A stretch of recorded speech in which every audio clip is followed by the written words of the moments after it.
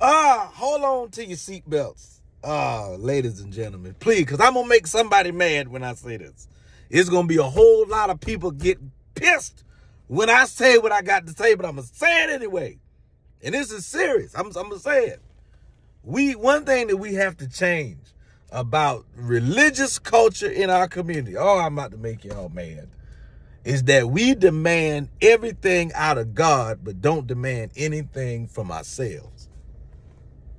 We go to church and you beg and beg and beg and beg and beg and plead and demand things out of God. You pray and Lord, do this, Lord, do that, Lord, do this, Lord, do that. But what you don't do is make up in your own mind that I'm going to change my behavior.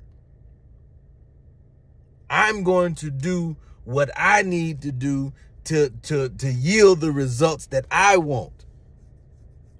The funny thing about it is your life don't change until you realize the prayers that you've been praying are already answered.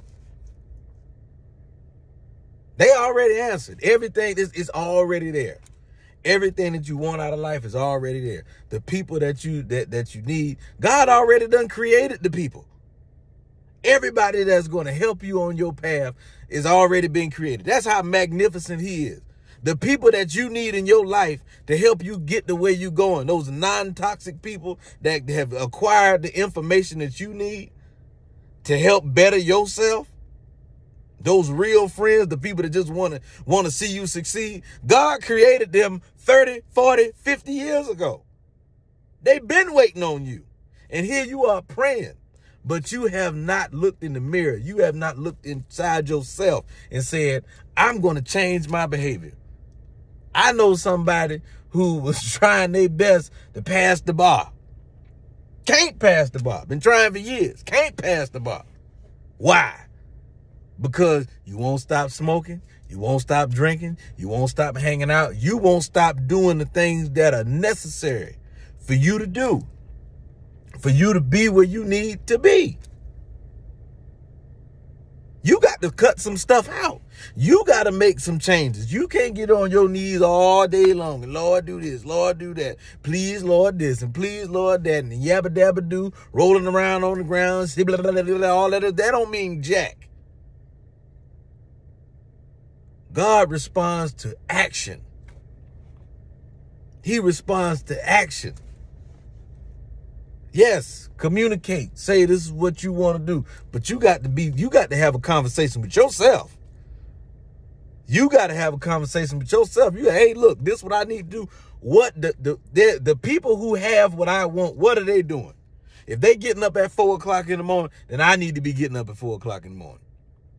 If they running every day, I need to be running every day. If they putting away $5 a day or $5 a week, I'm getting ready to, if they investing this much, I'm going to invest that much too. I'm going to just take some money out my check. And if I don't care if it's $10, I'm going to put $10 on something. I got to do something. Oh, well, it's going to take you forever. If you don't know that, God responds to action. If you start putting up $10, you don't know where some money may come from. God responds to action when he see, okay, my child is over there preparing for me to bless them. So because you're prepared for the blessing, you're going to get the blessing. But you can't just talk and just want it. You got to prepare. You got to have a conversation with you. You can't just be playing. You got the conversation. You got to have that conversation with yourself. Don't be demanding stuff out of God that you haven't demanded out of you.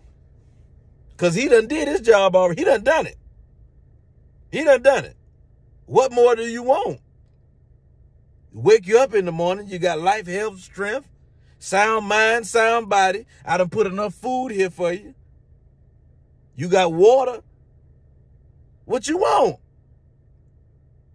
Ain't nothing wrong with you. What you want? You got to demand it out of you. You have to demand it out of yourself. Figure out how you can manifest it. God has done his part. You figure out how to do your part. You wonder why things don't work because you not doing your part. Everybody else wrong. You mad at God. You mad at this person, that person. You need to be upset with yourself. Hold yourself accountable. You demand it out of you. Don't be getting mad at God. God did it. He done did everything He's supposed to do. It's your turn. Have a nice day.